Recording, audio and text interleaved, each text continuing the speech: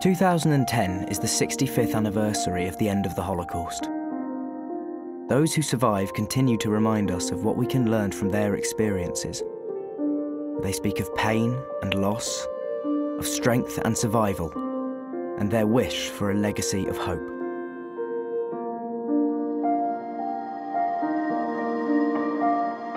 I had a happy childhood. I had two sisters and loving parents with an extended family of whom I was very fond. My father had a flour mill in Piotrków-Trybunalski, Poland. But what I remember most was the vibrancy and dynamism that was so characteristic of the town. But all this changed in September 1939 when the Nazis entered my hometown and ordered us to move into an enclosed area.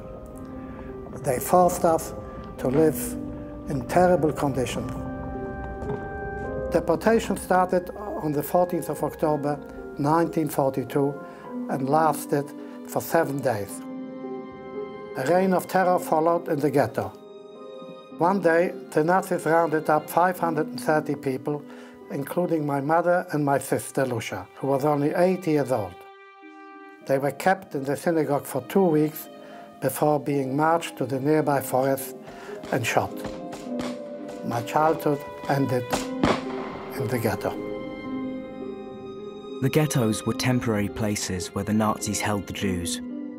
From there, they would deport them to concentration and extermination camps. When I was a little girl, my mother gave me a little golden pendant, what I treasured very much. Before the Nazis took us in the death camp, my brother put it in the heel of my shoe. My family with me was taken and put in a cattle train. They put us in one carriage, about 70 people, men, women, children, and babies. We were there very cramped. They put 2 buckets in, one with water, the other for human waste. They closed the door, and like that, we traveled 5 days. The guards had told us to hand over all our possessions, especially gold and silver. They would kill you if you failed to do so.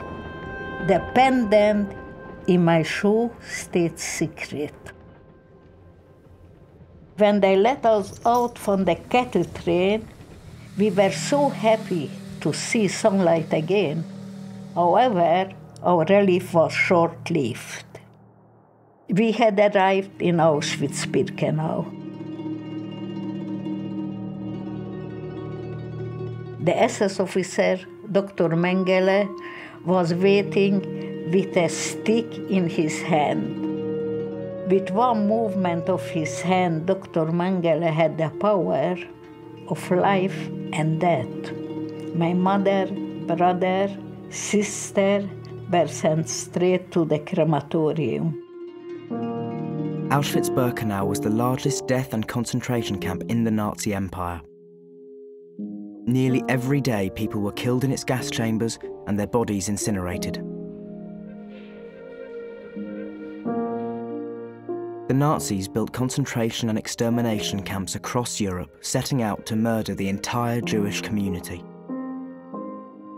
Many other groups who did not fit the Nazi ideal were also persecuted and murdered.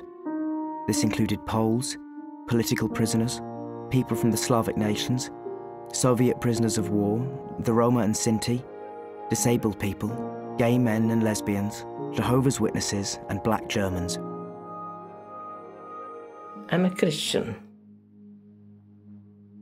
I was arrested in Hungary for being part of the resistance movement against Nazi hatred. When we got to Auschwitz, those of us who had not been sent to be gassed immediately were pushed into a large hall. We were told to take all our clothes off except for our shoes. We were then set on little stools, and the hair on our entire body was shaved off, while SS guards stood around, laughed and jeered at us. We were then pushed into another hall, where we were showered with cold water. Once a week, we were marched to be decontaminated. That meant we were showered and given another set of heavily disinfected clothing.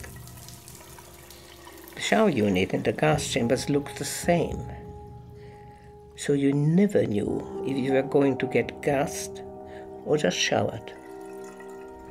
On one occasion, on the way to the showers, I saw a group of gypsy women in their traditional clothes breaking stones by the roadside. I didn't realize that they were also victims. It was only a long time after my liberation that I found out about the many different groups that had been sent to their death in the concentration camps by the Nazis. When the Soviet army liberated Auschwitz-Birkenau in January 1945, the extent of the horror was discovered. One by one, the concentration camps were liberated by Allied troops.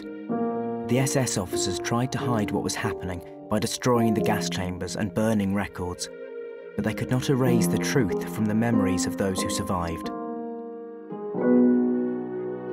A small number of concentration camp survivors made their home in Britain after the Holocaust. They joined many other refugees who fled Europe before the war, including those who came as children on the Kindertransport. My two sisters also survived Auschwitz and are now living in Israel.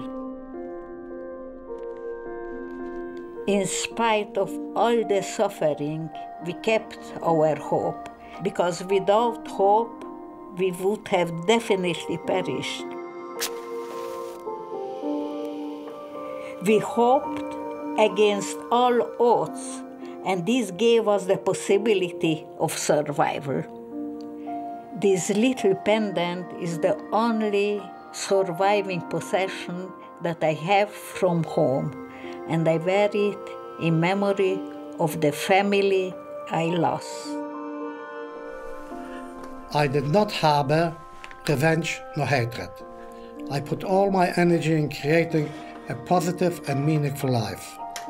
In a matter of 9 years after my liberation, I had established my career as well as becoming a British weightlifting champion. I represented Britain, my adopted country, in many international competitions. I traveled the world and made many friends from different countries and different cultures. Tolerance and respect for others should be the guideline for living in harmony with one another. I continue to be an active member of my church. I hope that future generations can pass on loving kindness and help one another whenever possible. Since the end of the Holocaust, other societies have been victims of genocide in Rwanda, Bosnia, Cambodia, and Darfur. This year, on Holocaust Memorial Day, let's pledge to listen to the memories of survivors and let their words influence how we live our lives today. We can strive for an inclusive society where we celebrate difference. We can work to create a future that is free from the dangers of exclusion and persecution. We can all learn from the survivors of the Holocaust and become part of the legacy of hope.